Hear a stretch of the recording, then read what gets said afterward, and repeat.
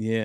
But you know, Alex has some good points, especially about the driving. Mm-hmm. Women in Afghanistan, I might be wrong, but I think it's Afghanistan. I think they just been able to drive like 5 years ago.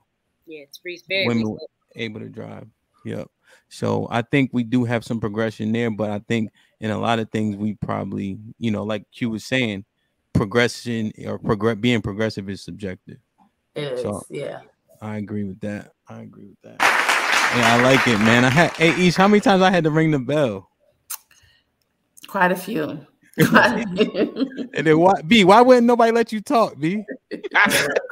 Who knows? Yo, man, B, I ain't gonna let them do that shit. Adrian and Q, don't do that to B no more. But I don't never go back and forth with people for real. Somebody say sorry to that nigga, man.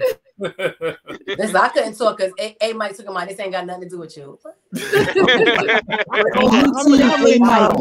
How many times do B take over the conversation with his story? My man, because my first few episodes, B got a 10-minute story every episode. You know, let me tell you about this one time. But I kept saying, I was like, it's the advocacy part. I totally got what Alex was saying was exactly what I was thinking. So I kept saying advocacy. That's what it boils down to. You advocate for what you believe in. That's the progressive part. Both sides. Because you seen a Mike who was saying something completely different than Alex. So which side you on? Which side am I on? Okay. Listen, I was actually on spice for everybody today. Yeah, she came guns blazing. But at the end of the day, for Alex, I totally agree. We're the only country where we can actually speak up and say things. We can advocate for what we believe in, what is the truth. You're not the only country. I personally feel like we're probably like the only country that, well, then again, I can't speak for other countries, but I see in America, because I live here, we actually can do that. We can actually speak up for what we believe in. A lot of countries. But haven't we always been able to do that? I mean, when you date back to the Constitution. No, but as you see more and more, now women have the right to vote because somebody was advocating and saying we need to progress and move forward to be able to do things like that. Okay, well, I want to be with the same sex, so now I'm going to advocate for that. So we're progressive in that aspect. So but Alex is right. Like Adrian was saying, though, the shit is getting out of control, though. And I agree with that too. Yeah. And I ain't even gonna lie, yo, because I'm petty as hell. I'm testing the waters right now at my job, though, publicly, like on some for real shit. Like I tell everybody to call me king now, and I want to see how far it's gonna go. As soon as a higher up come to me and say, listen, now they can't call you king. You know what's gonna be my rebuttal? What? Why not? Why can't they call me king? That's what I identify as. It's advocacy. You advocate for what you believe in. You have the right to do that. Exactly. We are a country where we can do that. You can advocate for what you believe in. You believe you are a king. You feel like you are a king.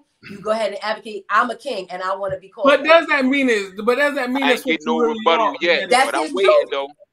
I ain't getting no rebuttal yet, but you know I'm waiting. I'm prepared.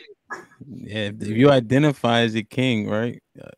Because that's really what it is. That shit is scary, bro. I don't let nobody infringe on my First Amendment. What I'm saying, I call spade a spade, dog a dog, a boy a boy. I don't know. That shit is weird, man.